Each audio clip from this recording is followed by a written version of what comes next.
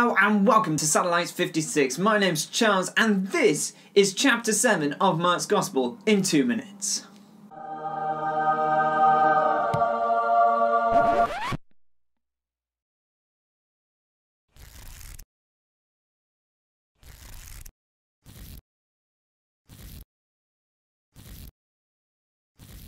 Mark 7 opens with Jesus getting into trouble with the Pharisees again. This time, the Pharisees are complaining that the disciples haven't washed their hands properly. Not in that way, but in the overly religious way that the Pharisees had told people to. But, as ever, Jesus has a comeback and tells them that they are hypocrites, as they obey human laws and not the laws of God.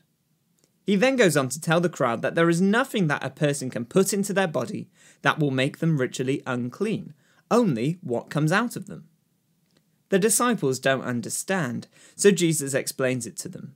Nothing that anyone eats makes them ritually unclean, as it goes to their stomach, not their heart. And they poop it out afterwards, so there's that. Instead, it's what comes out of a person's metaphorical heart which is ritually unclean. Jealousy, hatred, pride, selfishness, etc., etc., etc. Jesus then goes to a house, hoping to stay hidden, but a woman whose daughter has an evil spirit living in her hears about Jesus and comes to him. She's a Gentile and begs Jesus to get rid of the evil spirit living in her daughter. But Jesus says that you shouldn't feed dogs the food meant for the children. But she replies, arguing that dogs eat the leftover food that the children drop onto the floor. Jesus says her faith has made her daughter well again, and when the woman returns home, she finds her daughter has been healed. After leaving where he was staying, Jesus travels through the territory of the 10 towns. Some people brought to him a man who was deaf and mute.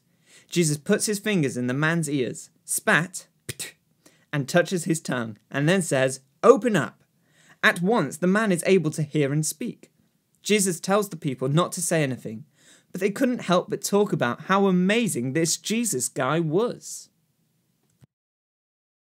Hello, I'm Professor Know-It-Al, and this week Charles has allowed me to give you the summary of Mark chapter 7.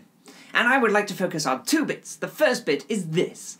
Jesus says it doesn't matter what you put into your body, it's what comes out of your body that is important.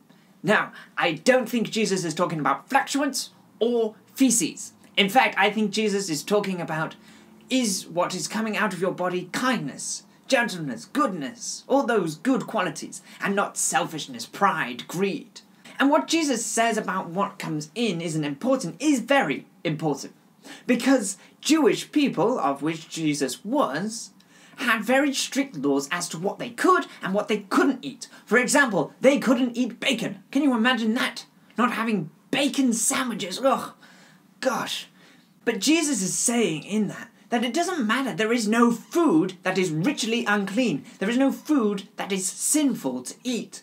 Instead, it is about what comes out of your body. It's about the qualities, the characteristics that you exude.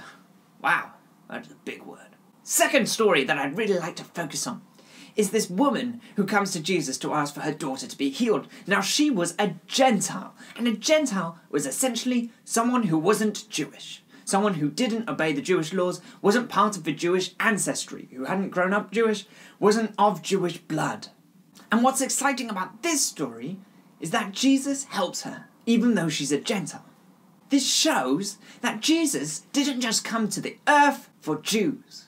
He came to the earth for everyone.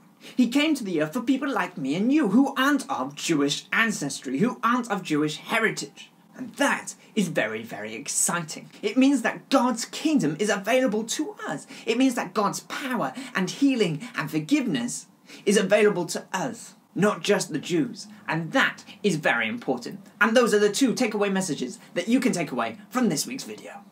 Thank you, Professor Know-It-Al, for that knowledge and for your wisdom and for your message. I think that was really exciting and really clear, if I say so myself. Join us next week when we'll be looking at more of Mark's Gospel. Until then, bye!